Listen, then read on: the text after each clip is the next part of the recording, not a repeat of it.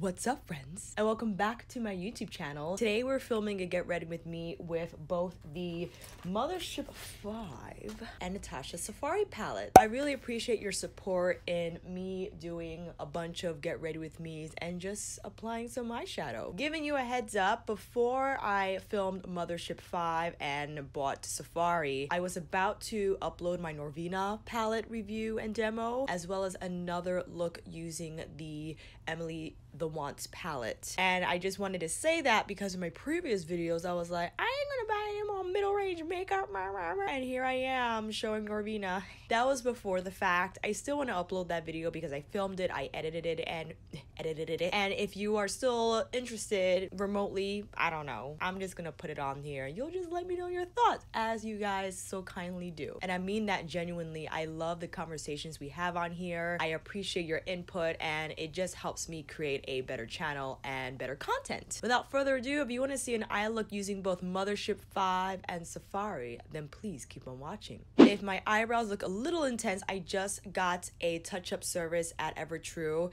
If you want to see my microblading day at the salon from beginning to end, before and after pictures, I'll put the card up above and the video down below. I forgot to film the footage of my peeling, but hopefully I'll peel a little more this time around. Film that just so you know what it looks like, you know what I mean? All right, you know what? I just remembered I did not prep the eyes. Let's go and do that. I think I'm gonna do P. Louise today. I've been juggling between P. Louise and the Born This Way Too Faced Super Coverage Concealer. The only reason why I'm going back and forth is because P. Louise, you have to get it delivered from the UK, and it's £10 shipping. Not about to, replenish that on the regular. It's good to know I could rely on my Too Faced for a really nice eyeshadow base. I actually really love how it works.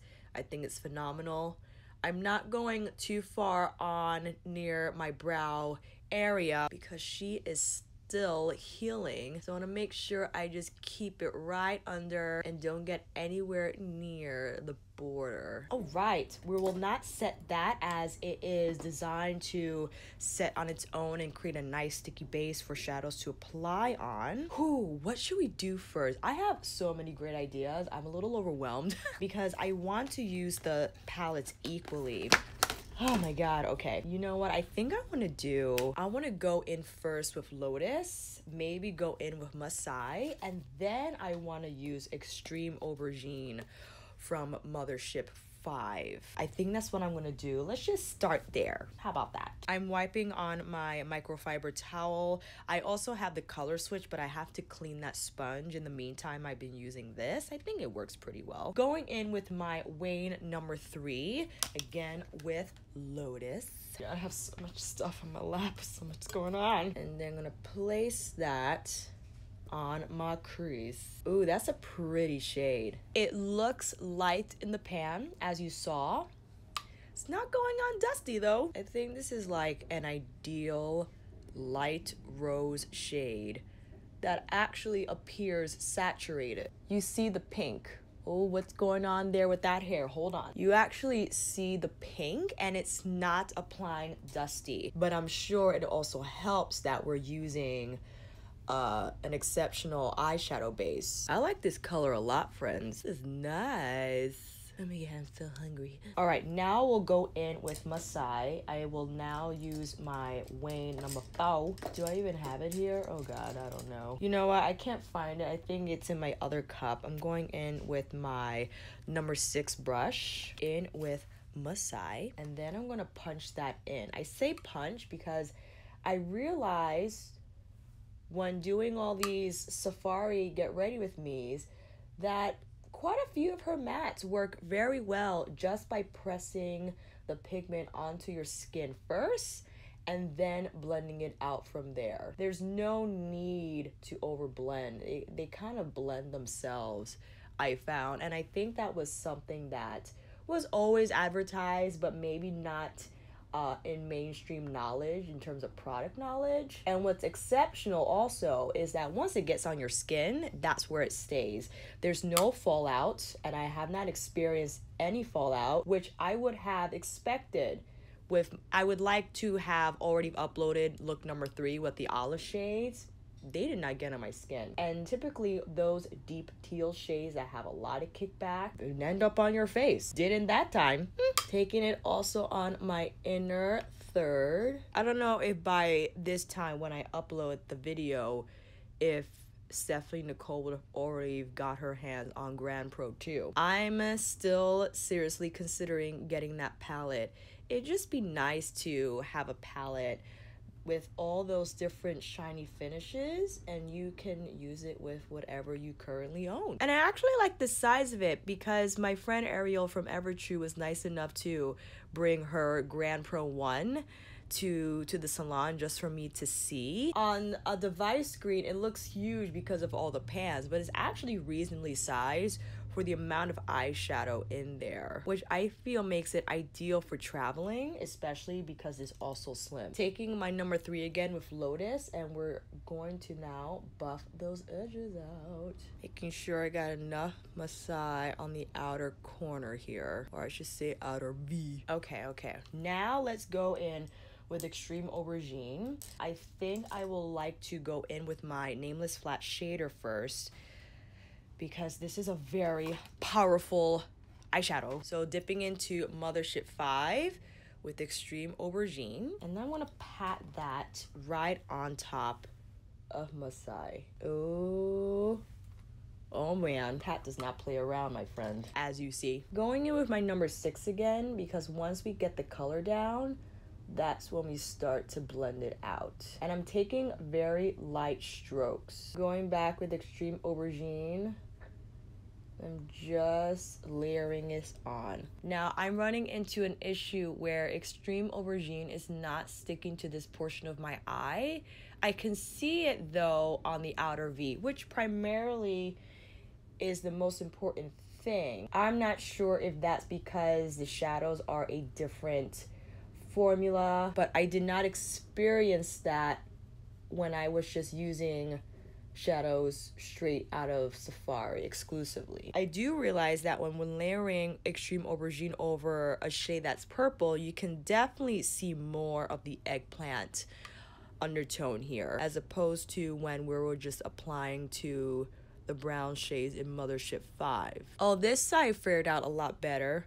You know, it could be my skin too. Sometimes it's very hard to tell what the culprit is when we run into issues like these, which leads me to believe it's not the shadow, because if it was, it will act the same on both eyes. And much like Natasha mattes, all you need to do is punch in the color and it just kind of diffuses on its own. Taking more Lotus and just blending these shades out. All right. What do I want to go in with next? I feel maybe let's go in with Tribe. I want to see this color in action. And with that said, I'm taking my, oh shoot, I don't have the brush. Ugh. I'm gonna do my Sigma E25 just because it's pinched and I just need something not as fluffy as my number 5 or 3 from Wayne Goss to place the color on my lower lash line. Well, that's freaking gorgeous. Oh, this is a nice color. You know what this color reminds me of? Persia from NARS, which, you know, before the whole being sold in China thing, this was like one of their standout signature shades. Oh, I think I went a little crazy. That's all right though. Okay, we're just gonna go big or go home. Now, next step will be to blend this out. And with that, I'm gonna take my Sigma E40 brush with the shade Desert Date. I think this is going to be a really beautiful diffused looking lower lash line. Taking it right on the edge, and I'm just making that gradient happen here. Now I see that I have to do a little more blending on the top lid. There is no other top lid, Alicia. Do a little more blending on the lid because I took it to a halt, so let's fix that. I'm gonna go back in. I'm actually gonna mix MICHI and Extreme Aubergine and just start to create a, just pull the point out a little bit. Now I gotta go back in with Lotus, because you see how got a little out of hand here on the top. Just make sure we're gonna smooth that out and it looks even. This is my problem eye after all. It looks a little better. I think we're doing all right. It's like you only know the truth when you do this, and then you can actually see what it looks like stretched. Taking my E40 again and just blending now the bottom a little bit more. All right. I think we're doing good. I'm gonna make sure both sides match. Got a little crazy here. What happens when we get crazy, friends? You guessed it, some loose powder. I'm dipping into my Too Faced Ethereal Loose Setting Powder, only because I have so many freaking loose powders that I just rotate and switch them out so everyone can have a chance in life. I'm taking a little bit. This is my Inglot 4SS brush. I saw this on Nikki's channel a long time ago and she was raving about it and I had to pick it up. This was like a few years ago, man. It's been a while. I think that looks a lot better. I just wanted to tone down the gradient. It was bleeding a little too far down for my liking. You can do whatever you want though. Listen, it's all you. Now because we have our mats on and since we can dip out, let's see if we, ooh, you know what? I feel if we did bronze, Blitz bronze, that'll be dope. Bronze Blitz, bronze blaze. Definitely gonna go in with my Zoeva 234. I'm excited to get that Sonia G brush that picks up hard pigment and textures. Listen, if that's gonna work miracles, I cannot wait to get it. In the meantime, I'm gonna dip in first into the shade. But before we go in, I will now spritz because I want to make sure that actually sticks to the center of my eye. Ooh, and I realized that I also suggested in my other Mothership 5 video that I could also place this on my finger and spritz my finger, which also is a good alternative if you don't want to use the brush. That's pretty. I love bronze golds with purples and magentas. Oh my god, it's just my favorite. I will still take the bronze shade with my finger and just pat it down so we could really kick up the shine and the saturation. What do we think, friends? How is that looking? I think that looks really nice. I'm digging it, man. From what I see, I would rather, so okay, this is what we're gonna do. I'm gonna take my Smith 253 brush. This is their flat shader brush.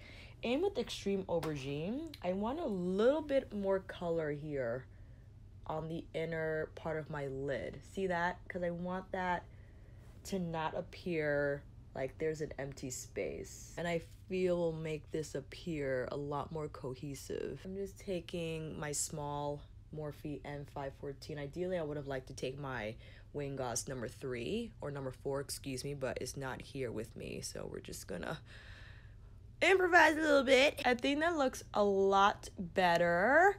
Let's see here, just got a little out of hand here. I just want to take my flat shader and kind of pat down some of that shimmer that got too far in my eyes. Okay. Ooh, you know what I want to do though? I want to take some Blitz Flame on top of Tribe.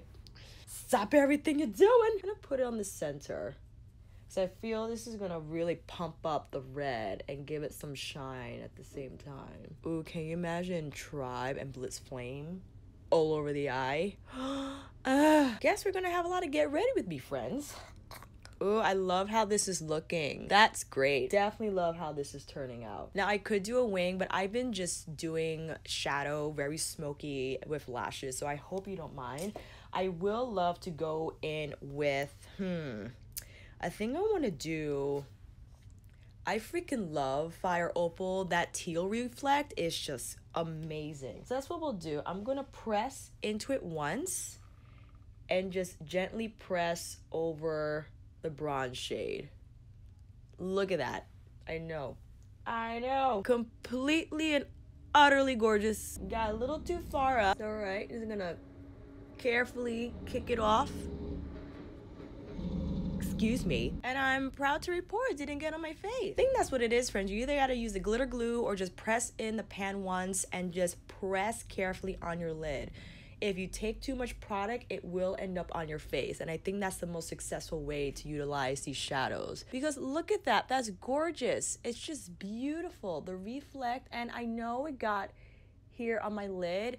It doesn't look great on camera, but in person, it adds beautiful light to the look. And again, it's just like disco ball beaming party on your lids. All right, put some mascara on. I also applied my new Makeup Forever Artist color pencils in the shade Always Anywhere Caffeine and Versatile Chestnut with my Verona shade from my Ofra liquid lip.